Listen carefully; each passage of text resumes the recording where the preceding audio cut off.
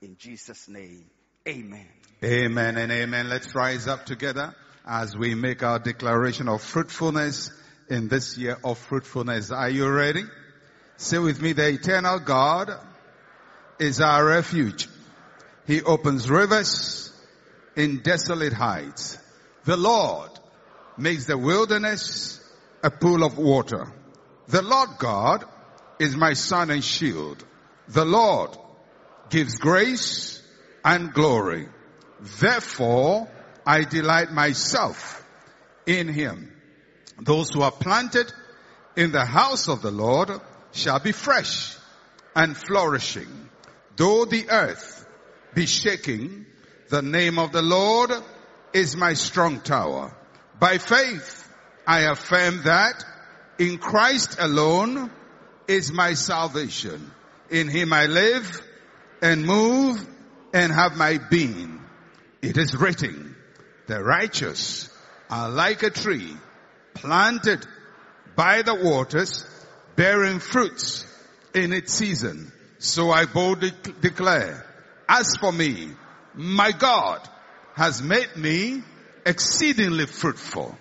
In this season, my spirit bears fruits of righteousness. My talents make way for me.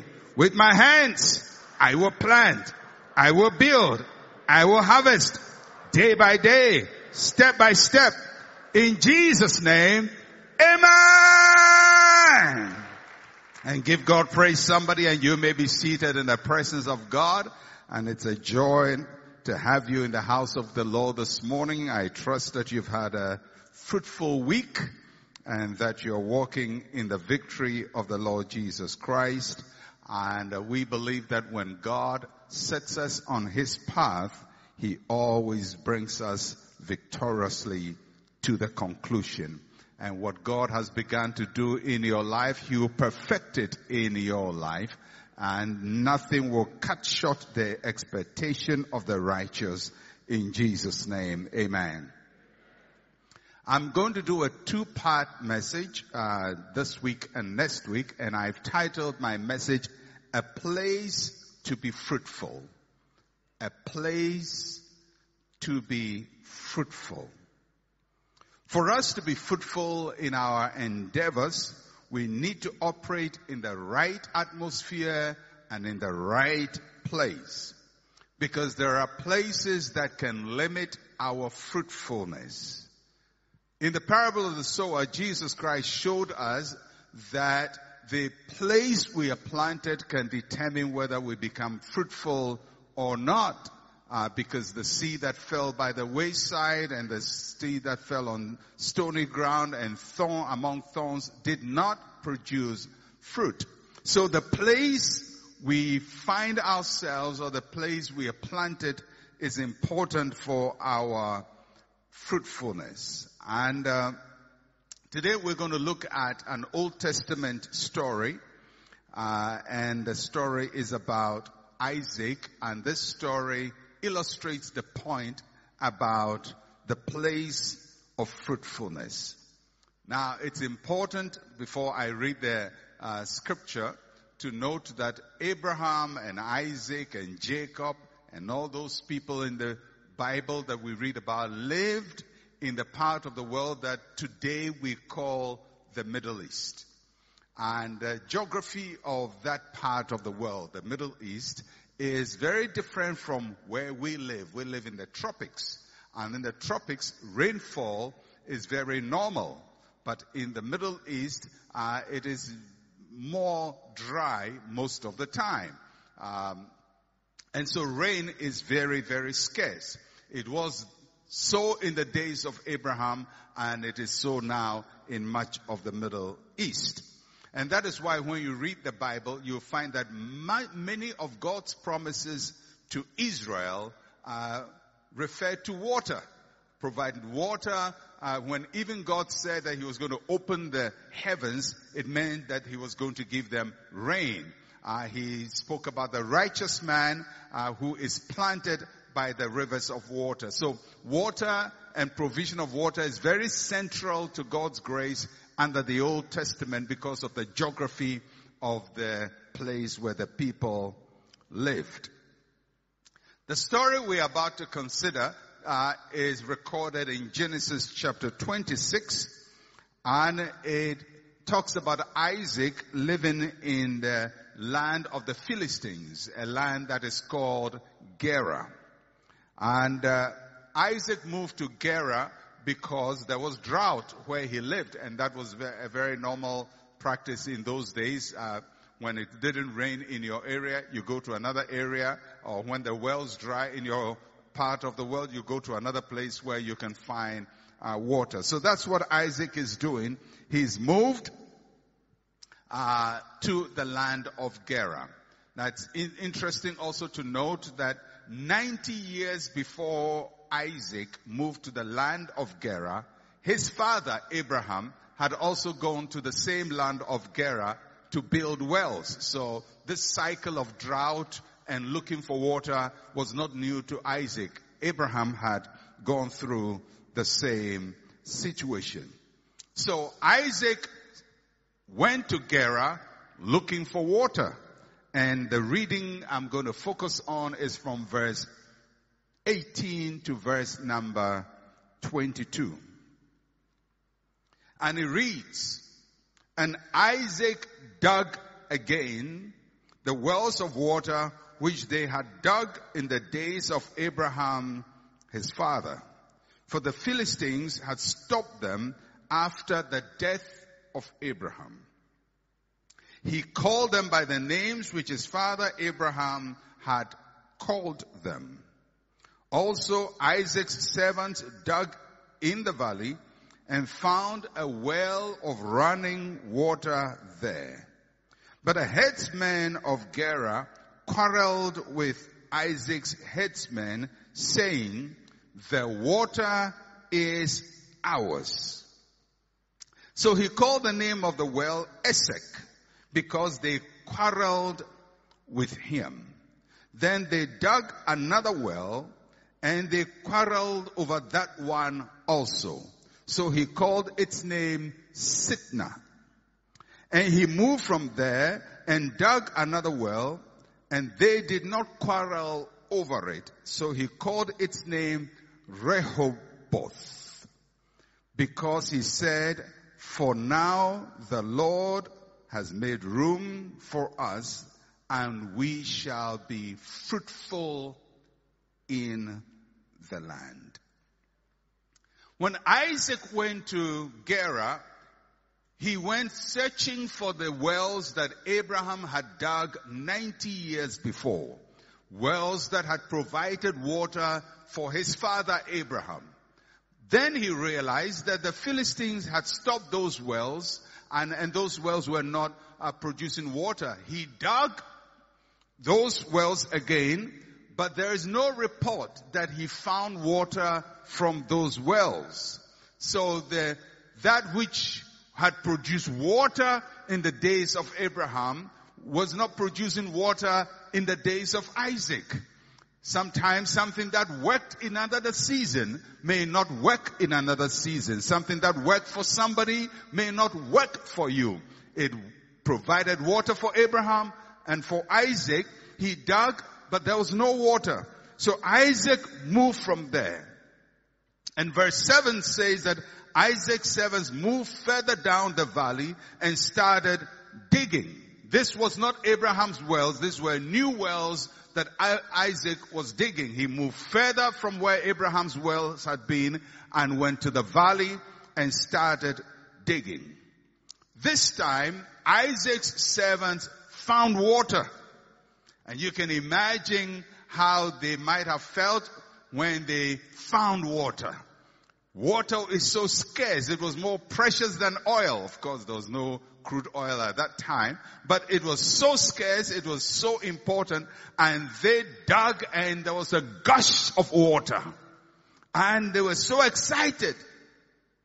But that's when opposition arose. So Isaac faced opposition and with his first water. And so he called the first well Esek. And the word Esek means to fight or struggle. It is a word that is used to describe those who fight over what you have and struggle with you over it. They can't stand it when you find water.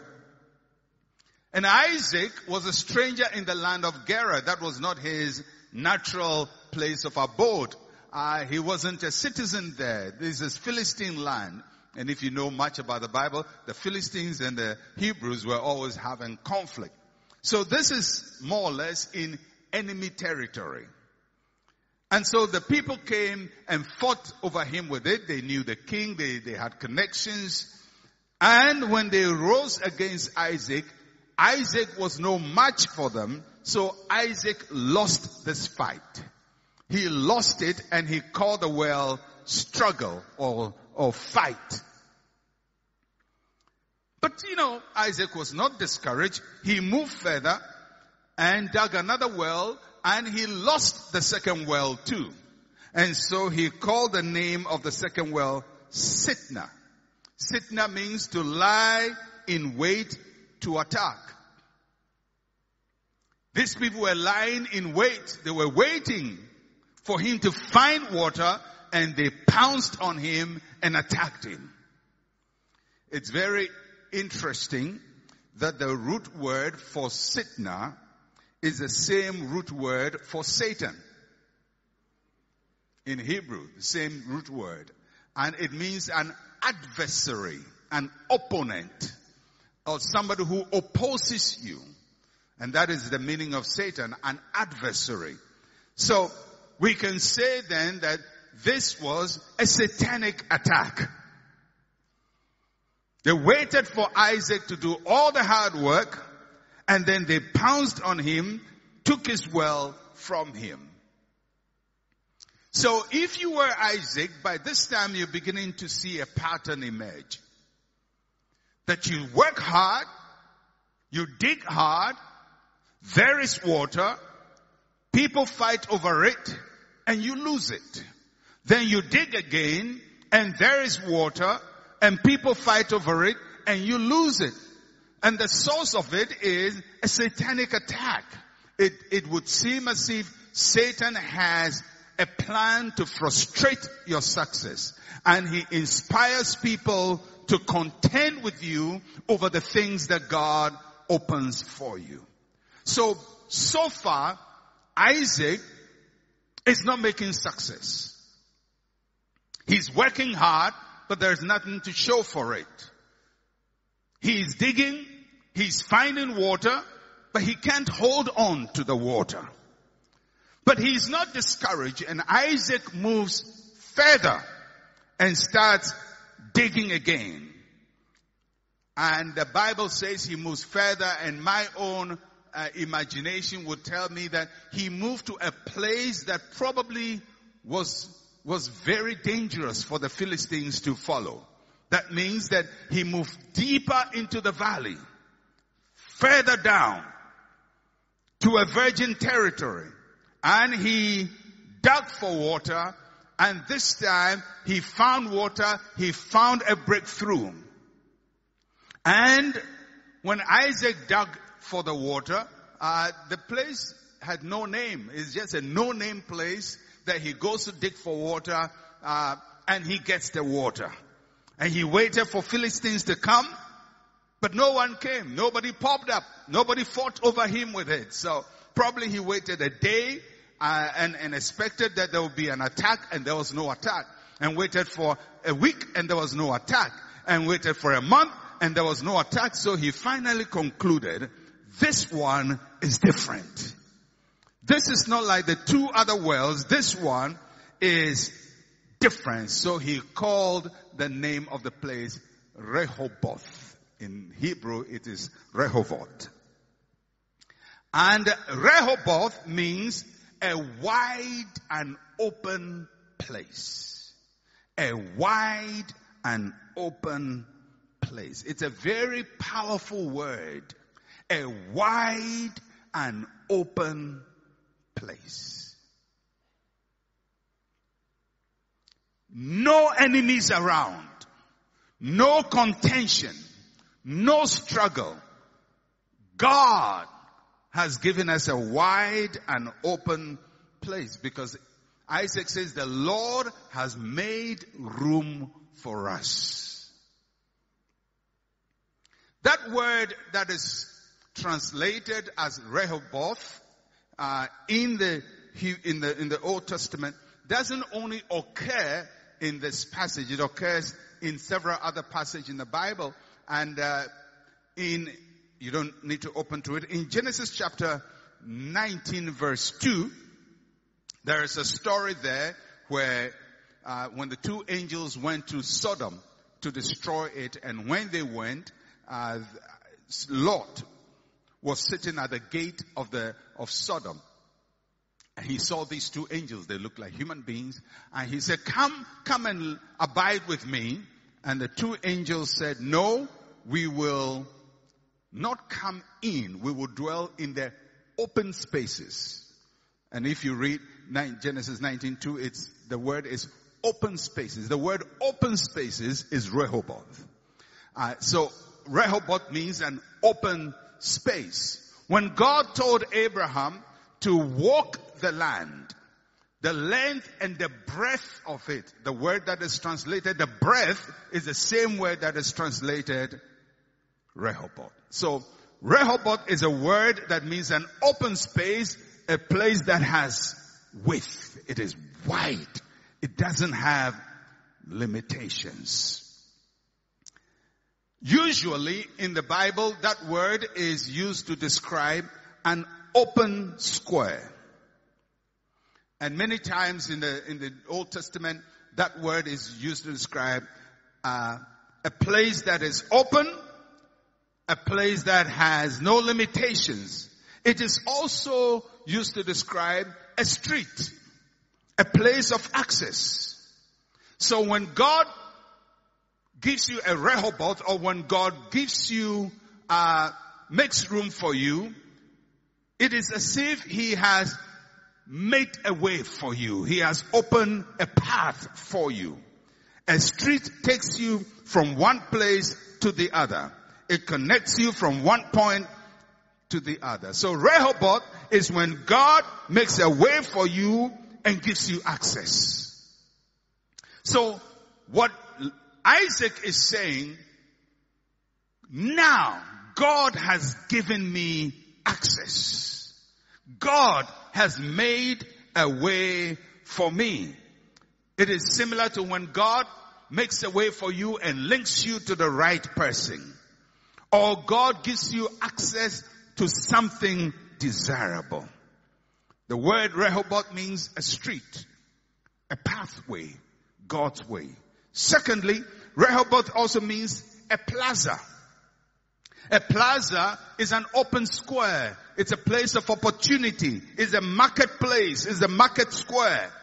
In the Old Testament, and we find that even in much of the modern world, you go to a town and there will always be the open square, the market square. This is where people gather. If you go to our villages, there's always the open square. This is where debates are held. The chief will come to do his functions there. A politician visits. That's where he goes to. An evangelist goes to preach. That's the same open square he goes to. That is Rehoboth. It's an open square. It's a marketplace. It's a public space. It's a place for trading. It's a place where you are able to take what you have to the market. And when you find yourself in an open space, you can say, I have found my Rehoboth. It's a watered land. It's a land of opportunity. And may the Lord bring you to your open fields and to your open space. I'm here to talk to somebody. It would seem as if you have struggled and struggled and struggled, and people have fought you, and your life has been so tight, so much close marking. But God is bringing you to an open field, and in that open field He's making a way for you. And in that open field He's giving you access to the plaza, to the marketplace, to the place where you can take your goods to the market and sell it. Where you have been held back, God is releasing you to the marketplace. Somebody say, I have my open space.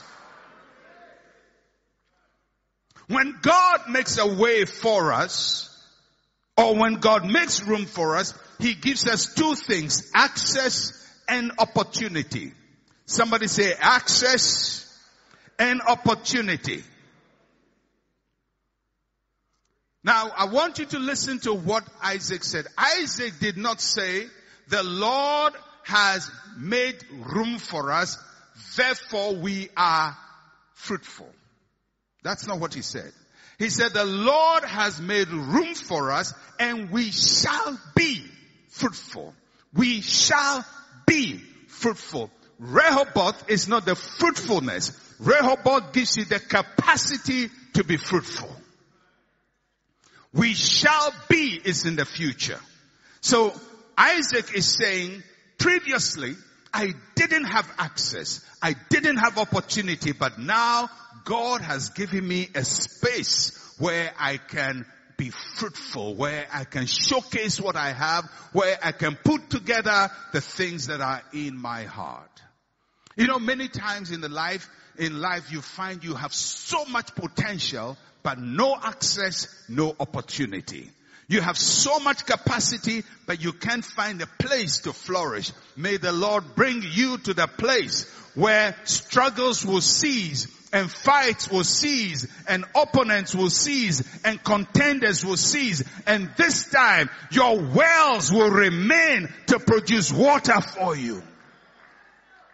Nobody is going to show up fighting. Nobody is going to show up to take your wells from you, because God is making room for you.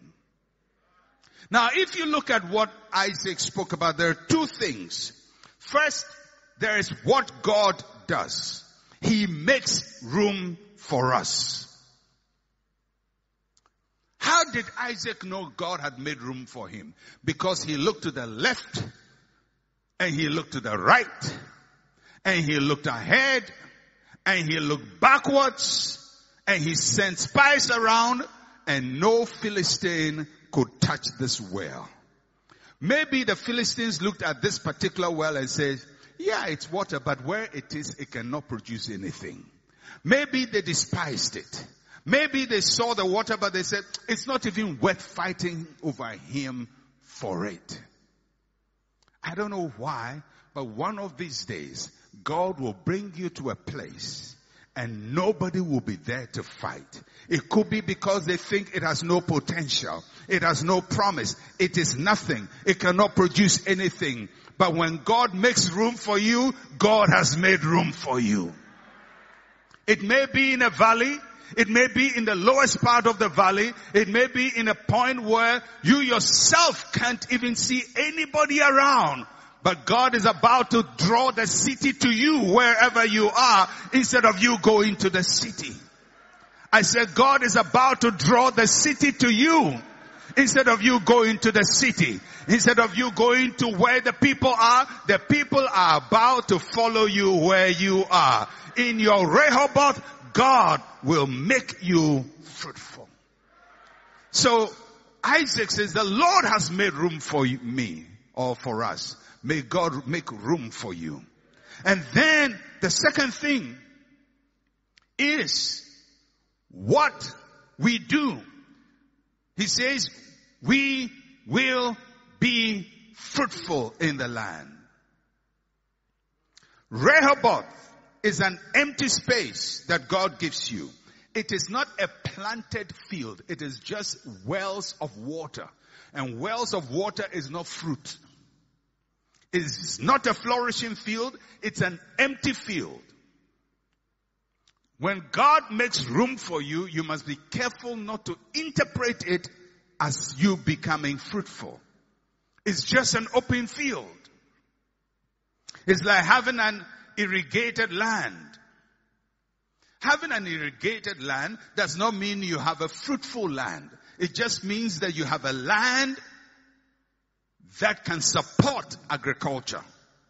So a Rehoboth is opportunity and access.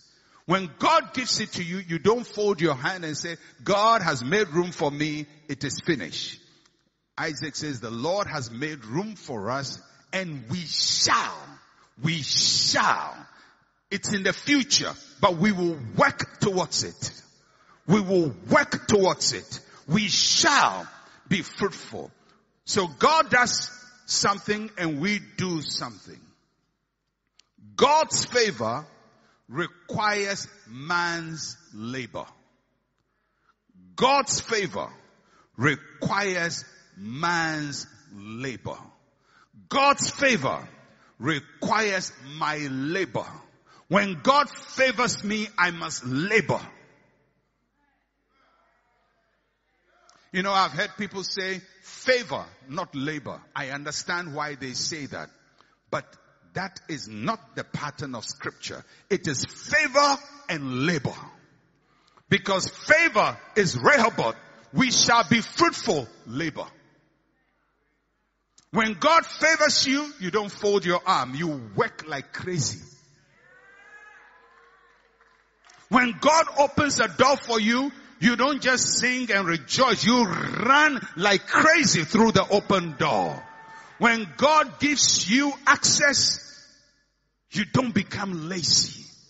Because many of us, God gives us Rehoboth, but we are not fruitful because we thought the Rehoboth was the fruitfulness. You pray and pray and pray, and God gave you the scholarship to go to school, and then you were crazy not to learn. You pray, God give me the job. He gave you the job and you were crazy on the job and you didn't work hard, so you were fired. You had your Rehoboth, but you were not fruitful. God's favor is a Rehoboth. We shall be fruitful is my labor. I have to labor. You have to labor. I must labor. Yeah, as a pastor, I must labor. I must labor in the scriptures. I can't pray and say, God, give me a word and not dig the scriptures. I have to labor in the scriptures. And I have to study. And I have to study like crazy.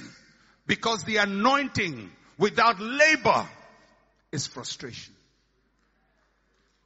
There are many anointed, lazy people. They have Rehoboth, but they are not fruitful because they think Rehoboth is fruitfulness. It's not fruitfulness. God has opened the door, but that's not the end. You must run into it. Somebody say, I will labor. I will work with diligence, persistence, perseverance, perspiration. You must sweat. Oh yeah, I don't believe in sweatless victory. I don't see it anywhere in the scripture. You must sweat for it. It is sweat equity. You must, by the time you become successful, you should be panting. But thanks be to God that my labor was not in vain. My labor was not in vain because God favored my labor. May God give you Rehoboth. And when he gives you Rehoboth, may you labor like crazy. Work hard to see the victory that he has given to you. So when God gives us a Rehoboth, we must plant on the land. God's presence must be established. The first thing Isaac did when he saw that nobody was contending with him over this well is that he planted an altar on the land. By planting an altar on the land, he was planting himself on the land. He is saying, I have now come to stay because my God has planted me. So he planted an altar, planted himself, and then planted seed.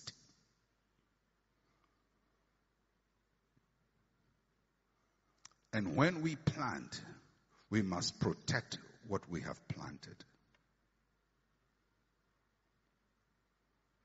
Because they may not contend with your water, but they may contend with your fruit.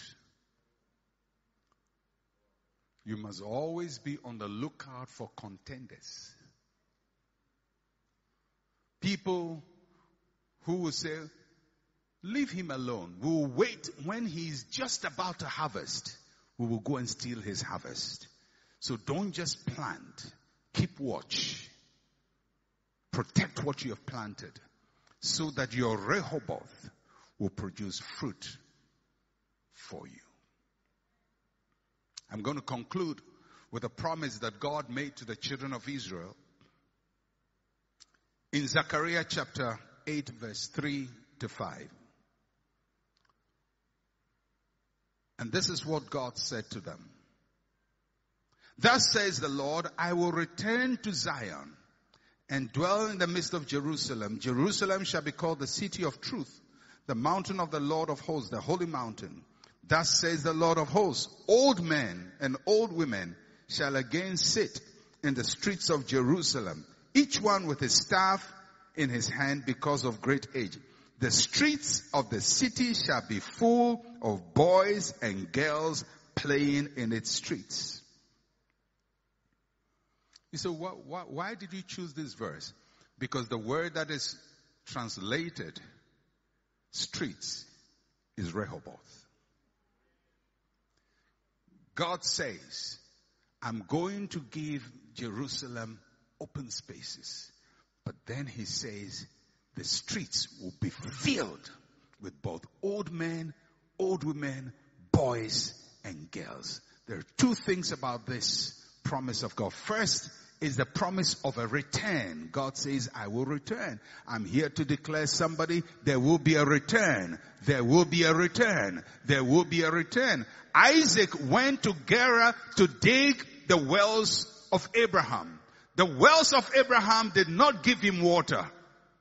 But God gave him water, because sometimes what you expect to give you water may not be that which gives you water, because God wants to open something fresh, something new in your life.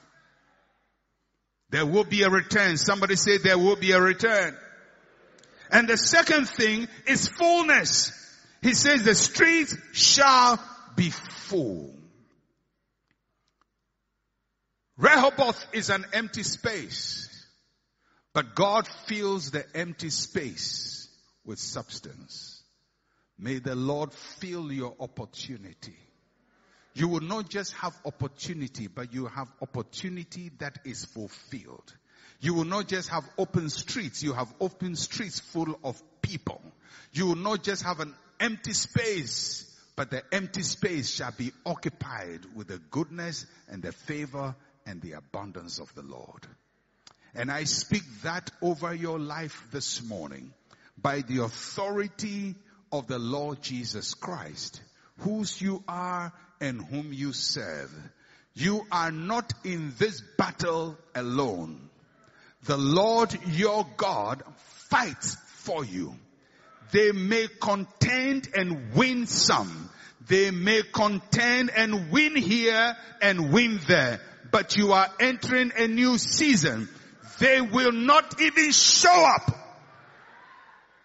because the Lord will make room for you. And for everybody who has been in contention all these times and everything you have is taken away from you, I decree a season of open fields for you, open spaces for you, access for you. Enter your plaza, enter your marketplace, enter your open field in the name of Jesus. You will return, and that which used to be empty will now produce for you. And I decree over your life a season of fullness. Your open spaces shall be full. You will not just be a person of potential, but a person of fulfillment. I decree it over your life by the authority of Jehovah God Almighty. He who opened the door will also fill the place. May the Lord cause your streets to be full of people. May the Lord cause that business to be full. May your shop be full. May your home be full. May your enterprise be full. In the name of Jesus. You will not live and die with potential, but you will see fulfillment of potential in your life. And this day may the Lord arise on your behalf and contend with those who contend against you. May he build a wall of fire around you. They will not go through the fire. Even if they imagine to pursue you, the Lord will hold them back, because this land is not for them. This season is not for them. This place is not for them. They've done what they could do, but thus far they will go and no further, because God will make room for me. Just lift up your hands to God in just a minute or two and begin to pray to God and just say, Lord, make room for me. Lord, make room for me. Lord, give me access. Make a way for me. Bring me to my open spaces. Bring me to my open plaza. Bring me to my marketplace, Lord. Make a way for me, Lord. Make a way for me. Take me to a place where I can flourish. Open an opportunity that will flourish. A new idea that will flourish. Just talk to the Lord. Talk to the Lord. Talk to the Lord. Talk to the Lord. Talk to the Lord. Fresh water. Fresh wells. Fresh open fields. Fresh water. Fresh wells. Fresh open fields are coming to you. In the name of Jesus. And Father, we recognize this season of open fields. You have planted us in a place of fruitfulness. Our Rehoboth has come. In Jesus' name, amen and amen. Give the Lord praise, somebody. What is wrong with you? I said give the Lord praise. I said give the Lord praise.